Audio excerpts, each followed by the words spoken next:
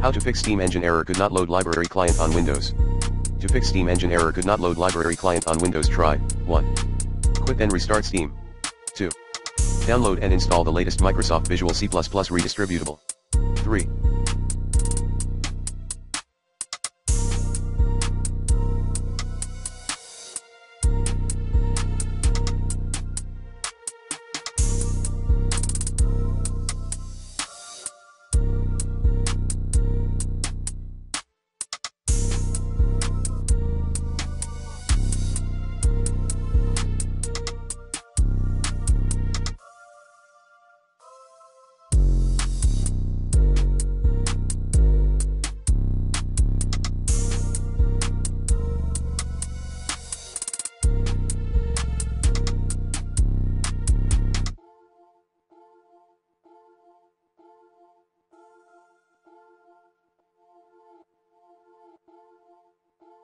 Temporarily disable security software.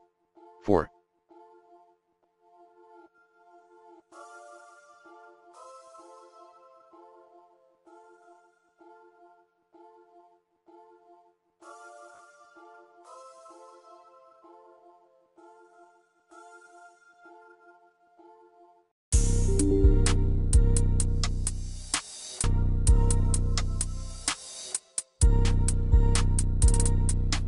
Move Steam installation, delete all the files and folders in C:\program files \Steam, except for the Steam apps folder and steam.exe. 5.